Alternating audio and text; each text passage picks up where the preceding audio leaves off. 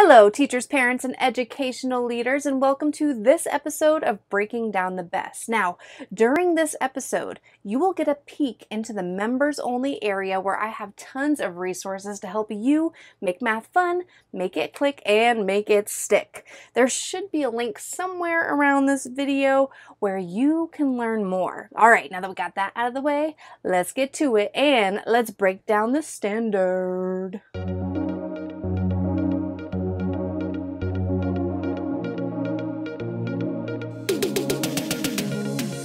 Welcome to Breaking Down the B.E.S.T, a video series dedicated to breaking down Florida's B.E.S.T standards for math. So grab something to write with and maybe even a snack. This looks good. And don't forget to put a smile on your face. There you go, I see you. And let's dive into today's B.E.S.T standard. Hello everyone and welcome. My name is Sarah McCarthy, the creator of McCarthy Math Academy. And I'm super pumped that you are taking time out of your very busy, crazy nonstop schedule to join me on this episode where today we are going to break down this standard. You ready? Let's go. We are working on MA.5.NSO.1.1. MA stands for Math, 5 stands for 5th grade, NSO stands for Number Sense and Operations. The 1 means that we're working on place value, and then the second one means it's the first standard in place value, okay? By the way, this document that I am marking up all over and going to be going over with you, this is definitely not something that I created. This is something that the Florida Department of Education releases publicly so that everybody can see the clarifications, the intentions of the standards. And basically, I'm just walking you through how I process and work through these standards, breaking them down in order to create the resources for you with taking on the B.E.S.T. So let's go over it. This one says to express, which means either writing or explaining how the value of a digit in a multi-digit number with decimals to the thousandths changes if the digit moves 1 or more places to the left or to the right. So we're going to be focusing on digits. And first of all, digits are numbers that are 0 through 9, a single number. 0, 1, 2, 3, 4, 5, 6, 7, 8, and 9. And when you were thinking of digits, helping our students to understand what a digit is, just like words are made up of letters, numbers are made up of digits. So we're going to be looking at the digits and where they are located. And they could go all the way up to basically the millions place or all the way down to the thousandths place, which if we're looking at our decimal, we've got the tenths, hundredths, thousandths. So 3 places past the decimal. And how those digits change if we move them into different places. So for instance, if you have a number that is 32 and you're taking this 3 is in the tens place. But if we move this number to the thousandths place, it changes dramatically. The value of this number changes. Okay, now this section right here, related benchmarks and horizontal alignment, these are other 5th grade standards that are related to the standard that we're going over today. You can see there's a lot, so I'll just kind of point out what each one is. This NSO.2.4, that's exploring multiplication and division of decimal numbers. 2.5 is where we are multiplying and dividing by 1/10 and 1/100th. Then we move on to our AR standards. 2.1 is numerical expressions and mathematical descriptions. 2.2 is more of an order of operations. 2.3 is true or false with order of operations. And I'll show you how, in an example that they provide in this document, how that order of operations will kind of come into play. Also, we have 5.M.1.1, that is measurement conversions, which will be multi-step measurement conversions. And M2.1 will be multi-step word problems with money. You can see all of which are using decimals. So that's why it's related here. This one, we really got to make sure we've got it because we're going to be using the understanding of place value throughout. Now in 4th grade, where are they coming from? Well, in 4th grade, we're working with multi-digit whole numbers, so no decimals with this kind of standard in 4th grade. and we're only going one place, left or right. So it's either 10 times less or 10 times greater. And then in 6th grade, they'll be moving up to multiplying and dividing positive numbers with decimals. Okay, so this is the purpose and instructional strategies section of this document, and I'm just going to point out some of the things that jumped out at me. First of all, using base 10 block manipulatives will be helpful, but in taking on the BEST, we're actually going to really focus on place value charts to help students understand the relationship between digits in different places. So you will definitely see some place value charts popping up. I highly encourage you to have place value charts in your room. That way students can see constantly the relationship between the different places. I made a note with common misconceptions and errors that students might get confused of what 1/10 of means. Now this shouldn't be your students' first time seeing 1/10 of. Well, you know what? It might be, because as of recording this is going to be our first year entering into the BEST standards, and this might be the first time that 5th graders are seeing this. But just know that the 4th grade standard before we do go into what 1/10 of means. But just clarifying, it says that teachers can connect what 1/10 of means, and that 1/10 of means 10 times less, so moving your digit to the right, or dividing by 10, moving your digit to the right. They're all the same thing. Here, you know, as a student, and honestly in the past as a teacher, you can see in 155 that I've done the same kind of thing, but I've talked about moving decimals or moving digits to the right and to the left. But this standard really makes a point to say, like, why are you shifting to the left or to the right? What is happening to the value of the number when you do that? And I love that. So you're going to see a lot of that in taking on the BEST. I'm going to show you in just a second. Then here, with the instructional task and items, I wrote down here that most of your examples will probably look something like this, where we're seeing explicitly, here's a decimal number 10 times, seeing these vocabulary words, 1,000th of, you know, stuff like that. But here is more of a real world example of, you know, we have candy, and how much, if this candy costs 18 cents, how much would 10 pieces cost? How much would 100 pieces cost? How about 1,000? And I love that they're incorporating how you can see that in the real world there too.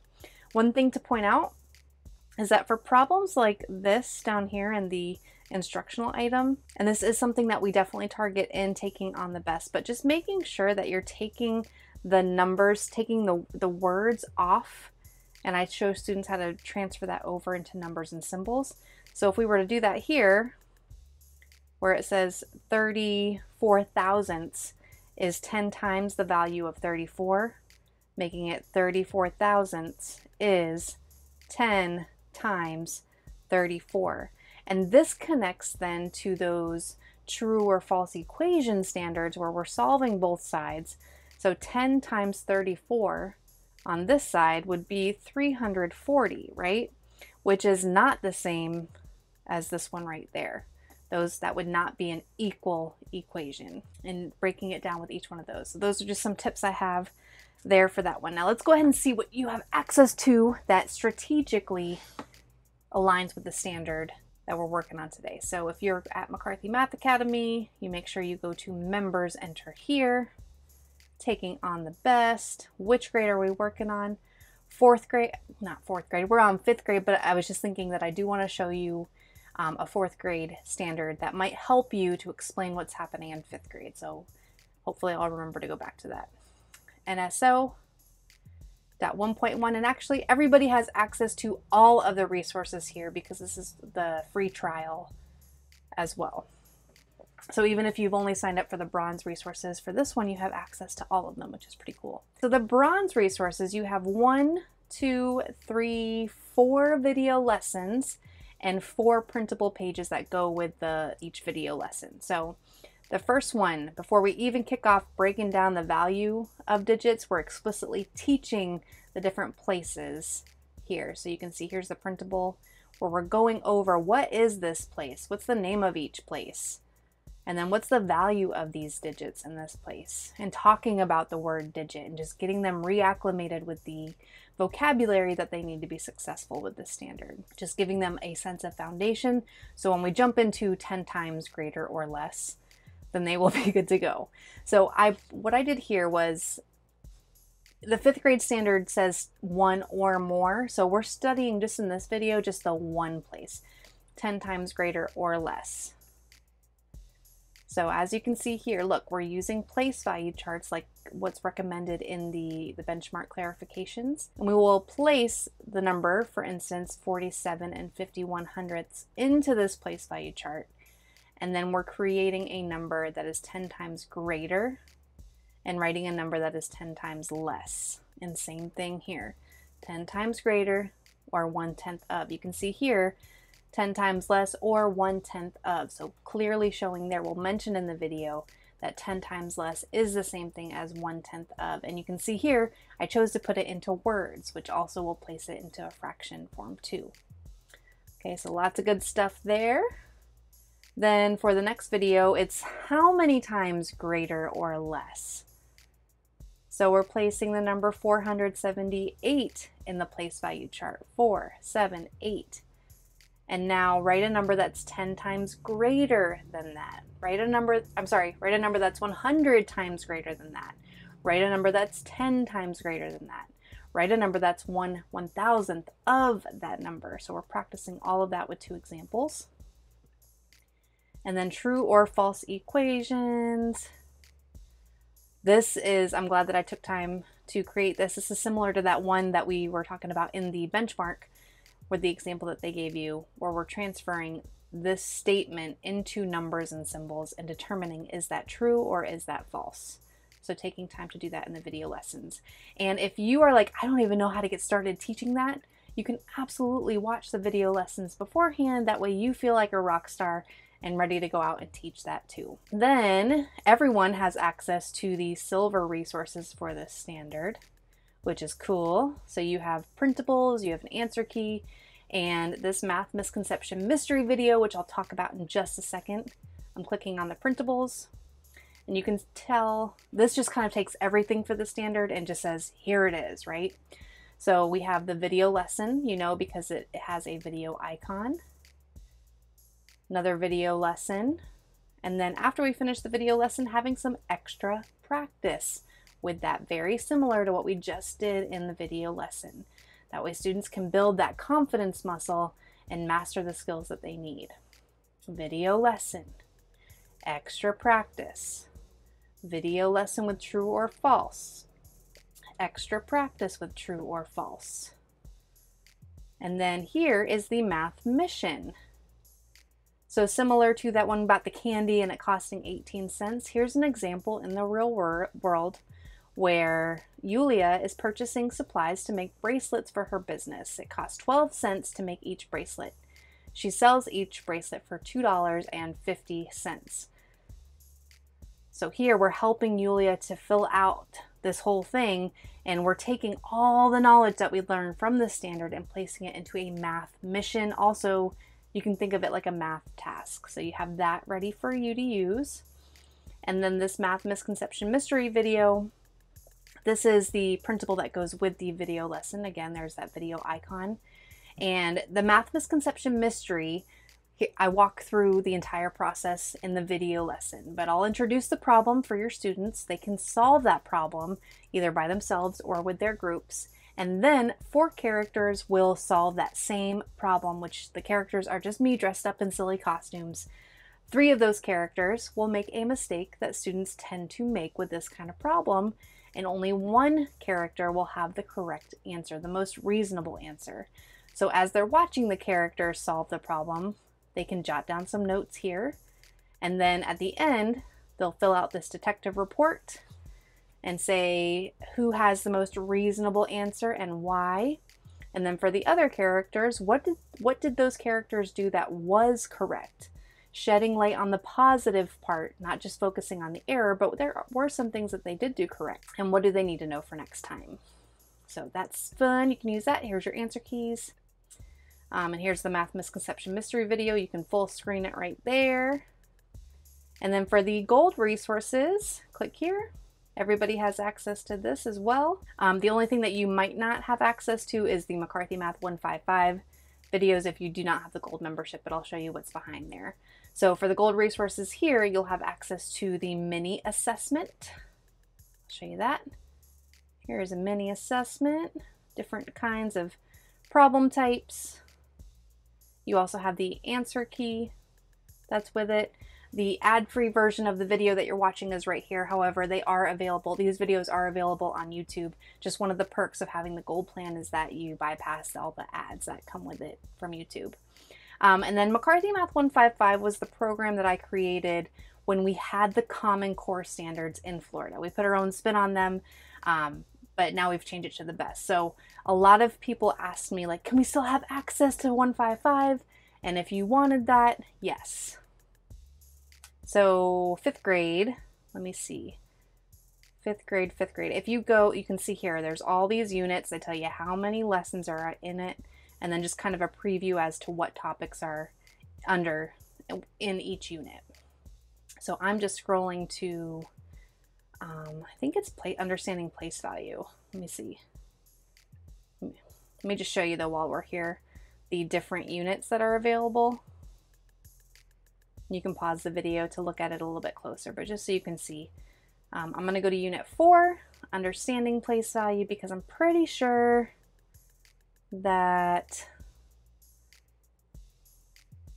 hang on.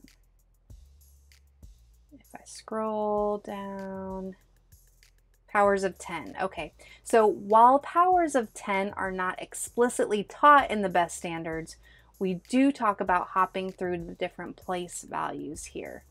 So you can take a look, like right here, this would be a good one. Hopping through place value, that might be a good one to preview and see if you can pull some of that extra practice from it.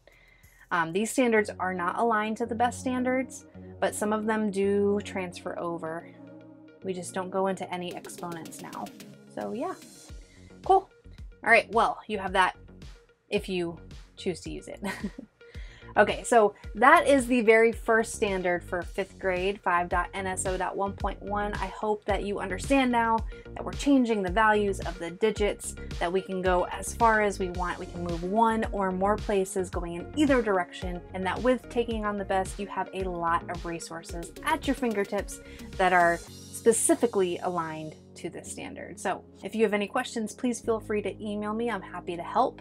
And before you go, I want to remind you that what you choose to do every day with your life, it really does matter. We know that as teachers, but I'm just here to remind you of that, because I know this profession, it can be super exhausting, super stressful, but I just want to like pull it back and say this is one of the best professions out there, that we really do have a chance to make an impact in our students' lives. And while we might not know how we make a difference, we have to trust that what we're bringing to the table every day, that being intentional with how we are guiding our students, that really will make a difference later on. What I do now is because I had a teacher believe in me back in the day until I could believe in myself. I know you're working hard. I want you to make sure that you take time for yourself to disconnect from the teaching world and give yourself grace and give yourself the care that you need, the peace, the rest, the rejuvenation that you need to make sure that you can continue to bring it for your students. All right. Thank you for all that you do. I'll see you next time. Okay. Bye, everybody. Okay, so I know that I just said goodbye for now, but I'm gonna ask you to do one more thing, okay? If you enjoyed this episode, please consider sharing it with your teacher friends or other leaders in education. That's how I get to continue doing what I love to do, which of course is supporting you all to the best of my ability. All right, for real now. Bye.